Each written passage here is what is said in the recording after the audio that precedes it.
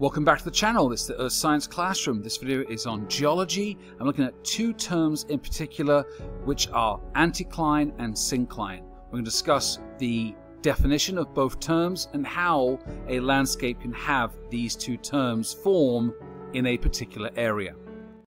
This is the Earth Science Classroom.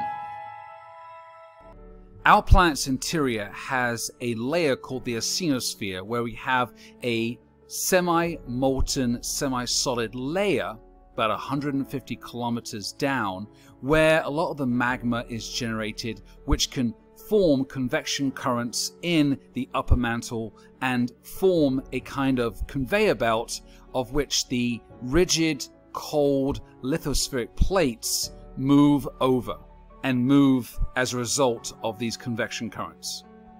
As a result of the convection currents and the moving magma, you get crustal deformation with lithospheric plates moving slowly against each other, creating plate boundaries where two or more plates are moving against each other. And in this case, this video will look at the convergent plate boundaries, where you get the deformation of the crust, and orogeny, which is where you have mountains being formed through folding of colliding plates.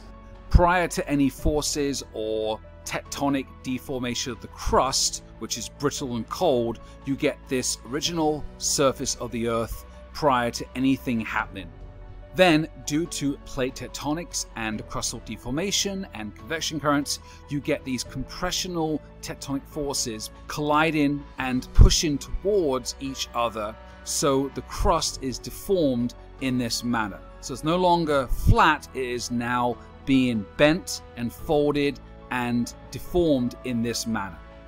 So as a result of the crustal deformation, the convection currents, plate tectonics, these compressional forces through tectonics is creating this folded kind of up and down landscape to the crust, which has been folded and manipulated due to heat and pressure, and the layers of rock, whether it be sedimentary or igneous or metamorphic, are being formed into this wavy up and down corrugated landscape.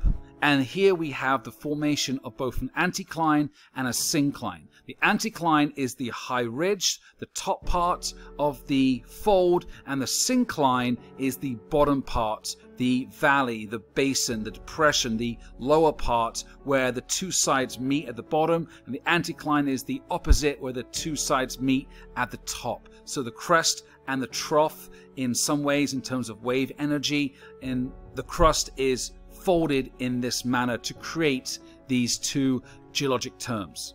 Now, these anticlines and synclines can happen and be formed on a variety of different sizes and scales, from very small individual rock formations to thousands of square miles in terms of large provinces, in terms of physiographic regions on a continent, a large landmass. And one good example of this is the Valley and Ridge province in North America, covering large areas of the eastern seaboard of the United States. And in this case, a great example is the area of central Pennsylvania through to eastern Pennsylvania and up into New York. But the Pennsylvania part is where we had the orogeny of Rodinia, the supercontinent, around 1.1 billion years ago, push Africa and Europe to and collide with North America, and forming the larger Appalachian Mountains. And behind it was this corrugated